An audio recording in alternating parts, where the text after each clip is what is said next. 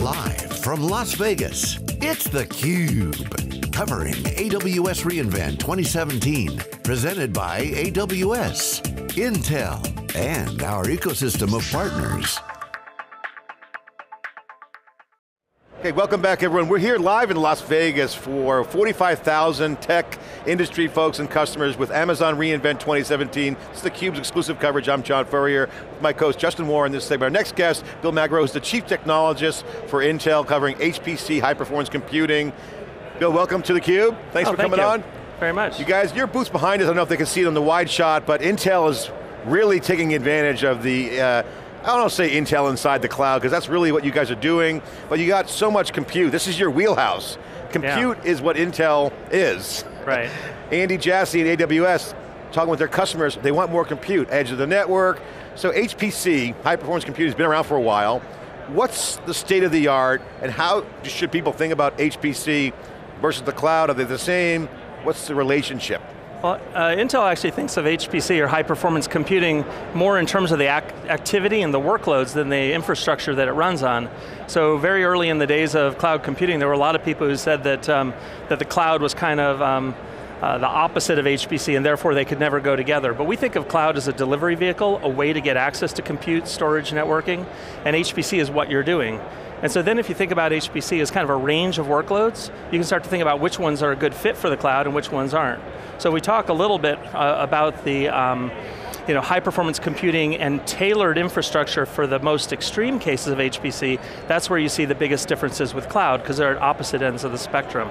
But you see holistically the cloud is interplaying with HPC. Yeah. They're not mutually exclusive. Absolutely, we see cloud as a way to deliver HPC capabilities. So if you think of the most demanding HPC problems, the ones that are used in national security, they're used to design commercial airplanes, and so on. Those are some of the hardest problems, predicting the climate change, predicting the weather, paths of hurricanes. Those are what we call grand challenge problems. Those are not running in the cloud. Those are running on dedicated, tailored infrastructure built for high performance computing at that extreme. And those systems have a lot of characteristics such as very high performance networks, different from Ethernet, custom topologies, and are designed with software to really minimize variation, because it's one large problem that has to move forward. The cloud is kind of the opposite in a sense. It started as taking a large amount of resources and making it possible to carve them up, right? It's the opposite of aggregating resources. And so that's where a lot of the early thoughts of cloud and HPC being kind of at odds with each other. It seems to be a dream scenario, because I mean, in the old days, in the 80s and 90s when I was breaking into the business, if you were a database guy or a compute guy, you were a specialist. It was high-end kind of computing. Moore's Law, certainly Intel, you guys took advantage of it. But now you see so much, it's cool to do more compute. So like, it's been democratized. So databases and compute, certainly in all the conversations. For everybody, not just the technologists. Right, well that's where cloud fits in for HPC. So if you think of HPC in terms of the characteristics of the workload, it's something that's really demanding computationally.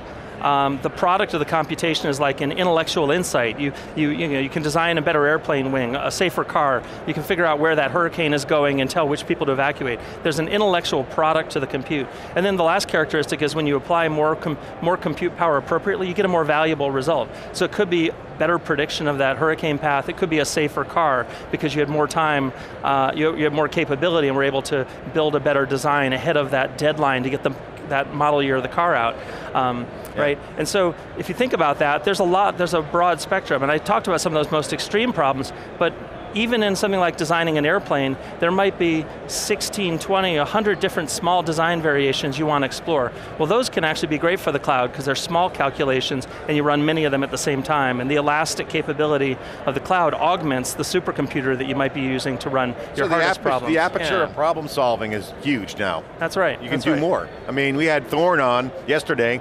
Thorn was a company that partners with Intel to do, find missing and exploited children. AI for good. Yeah. So everything's possible. Yeah, even AI we think of as an example of a high performance computing workload, because what does it do? It gives you insights that you didn't have otherwise. It's compute intensive, and it does better when you apply more resources. So that fits our definition. So AI is definitely under the umbrella. of high performance computing. One of the things, one of the great benefits of cloud is the elasticity, which you mentioned before. It's like, and some of the, we know Amazon's just brought out the C5 instance, which is a specific instance type, which would be quite useful for HPC. But what is it about the bursting workloads or that elasticity that specifically works well for HPC, do you think? Well, there's a couple use cases that we think are particularly relevant. One of them is an existing company. Just imagine some Fortune 50 manufacturer. They have a lot of stuff that they really need to build their own supercomputer for, their own high performance computing system. But their usage, even though they keep that system busy all the time, there is some variability, and they have opportunity cost of an engineer sitting while their job is in a queue. Because you're paying that engineer, but you're not giving them insights, right? And so the cloud can augment that. And we have a lot of examples of large Fortune 500, Fortune 50 companies augmenting their on-premise with cloud as a way to push those workloads that can run on the cloud there to free up those on-prem resources, which are much more tailored, much more expensive, and get more value out of them. Okay, and what's Intel doing to help customers figure out which of those workloads is best suited for cloud and which ones are better suited for something which is running on site? Well, it's mostly through our influencer sales force who engages with many, many major companies and provides consulting, because Intel doesn't sell computers directly to anyone, so it's more of a knowledge, our knowledge and sharing that with people. And what we're trying to help enterprises understand is what workloads need to stay on-premise, which ones can go to the cloud, and how the elasticity of the cloud can augment those on-premise resources, and thus, go back and forth. It's the classic mission for Intel, make the apps go faster, faster, smaller, cheaper, right? I mean, and get them land in the right place. So really the two biggest considerations we find in deciding whether a workload goes into the cloud or stays on-premise in high-performance computing are the following. One is really the sensitivity of the IP. There's a lot of workloads that could run in the cloud, and people simply want to keep it on-premise because they're more comfortable knowing that their IP is sitting inside their own firewall.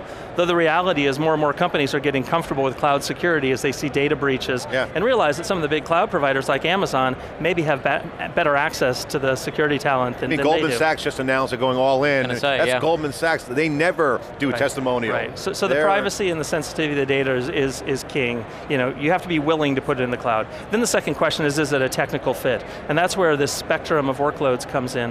The bigger a workload goes, and the more you want to speed it up, but keep the workload the same size, that's what we call strong scaling, and that starts to stress the network and stress the system. And that's where these tailored systems come in. And so you have to look at where things fall on the spectrum.